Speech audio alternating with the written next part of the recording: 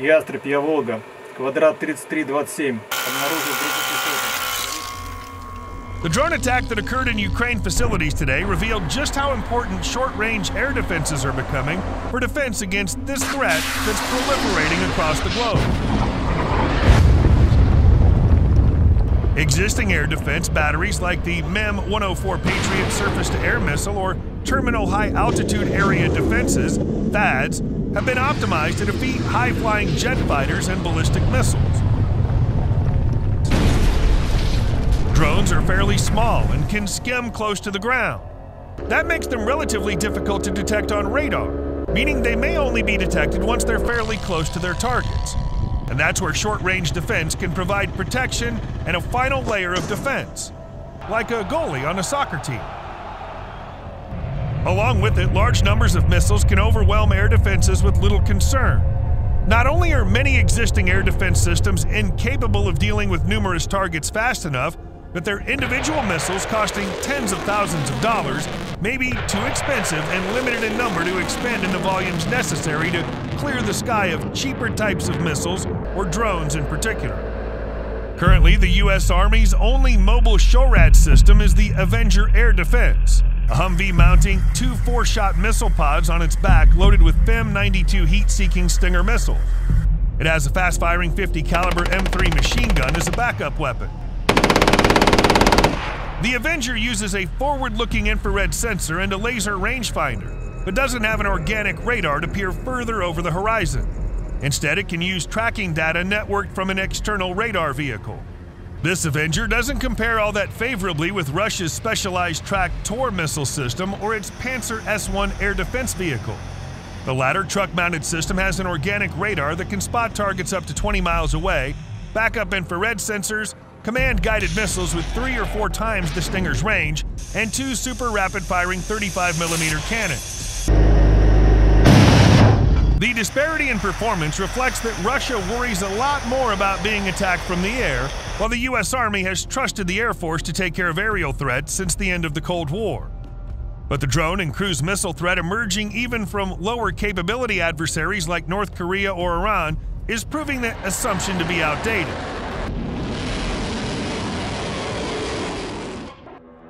Stryker-based IM-SHORAD. In February 2018, the Army announced that Stryker vehicles would be modified with sensors and weapons to fulfill an interim maneuver short-range air defense IM-SHORAD requirement. This is in response to a capability gap identified in Europe against Russian unmanned aerial vehicles, UAVs. With the previous focus on fighting in the Middle East, the U.S. Army had neglected SHORAD capabilities. I can't see anything! In future conflicts, it's feared that they would not be able to rely on air dominance to counter enemy aircraft. In addition to deploying Avengers and fielding man-portable Stinger missiles, Strykers are to be upgraded to buy time to build a lasting mobile air defense solution. Because the unarmored Humvee-based Avenger lacks survivability and range to keep up with maneuver forces and hold off enemy aircraft in contested territory, 4 battalions totaling 144 Stryker SHORADs are planned, with the first battery of 12 systems fielded by 2020.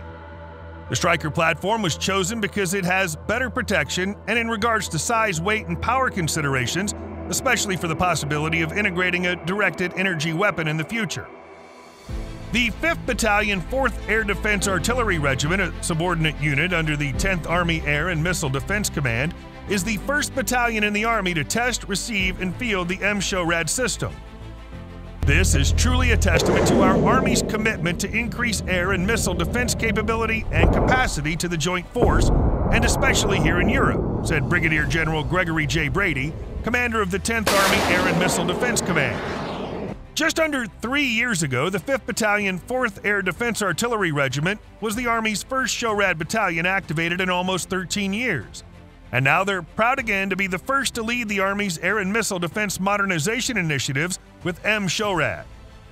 The 10th Army Air and Missile Defense Command is proud to be a part of this team effort and remains engaged, postured, and ready to assure, deter, and defend the maneuver force in an increasingly complex integrated air and missile defense environment, shoulder to shoulder with our NATO allies. The addition of the Stryker IM-SHORAD system will provide better protection of maneuver forces at increased ranges and with improved mobility, allowing stronger defense of U.S. forces, allies, and partners against adversary air threats. The unit initially received 4 systems in April and is expected to receive more later this year, beginning its transition from an Avenger-based battalion to the first fully operational IM-SHORAD battalion in the U.S. Army. The IM-SHORAD Striker features a new turret called the Reconfigurable Integrated Weapons Platform, combining 4 weapons: a 30mm automatic cannon, Stinger, longbow, Hellfire missiles, and a 7.62mm M240 coaxial machine gun.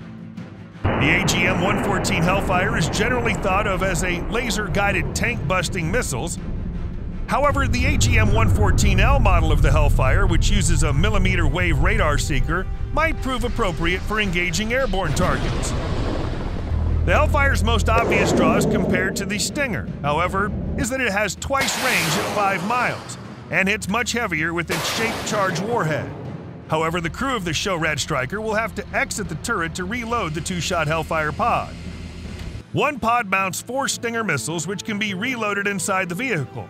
The Stinger has a range of 3 miles and uses a dual infrared ultraviolet seeker and downed numerous Soviet aircraft in the 1980s when transferred by the U.S. to Afghan insurgents. The 30mm M230 LF chain gun, like the Hellfire, armament more traditionally found on the Apache attack helicopter, could also engage more distant targets with its air-bursting shells that can be discharged at a rate of over 3 rounds per second. The M230 has a maximum range of 2.5 miles, though its accurate range may be closer to 1 mile. However, depending on how the IM-SHORAD Striker's turret is configured, it may not be able to elevate the gun high enough to shoot at closer, higher-flying targets. A superficial examination of the proposed SHORAD turret suggests it may not be able to elevate more than perhaps 60 to 70 degrees, though there may be additional accommodations to exceed that. Unlike the Avenger, each Striker IM-SHORAD will have its own organic radar built by radar capable of providing 360-degree coverage to track, identify, and engage both air and ground targets. This means that individual Strikers won't depend on the presence of external radars like the Avenger, and if they're networked with additional radars, they might actually contribute to expanding the collective radar coverage. IM-SHORAD. The Directed Energy Maneuver Short-Range Air Defense, or IM-SHORAD, the weapons system, is a program launched by the U.S. Army to integrate a 50-kilowatt class-high energy laser weapon system on the Striker vehicle.